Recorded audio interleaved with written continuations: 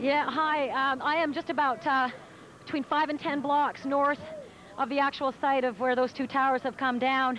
We're obviously having a bit of trouble right now maintaining our location because we just heard one more explosion.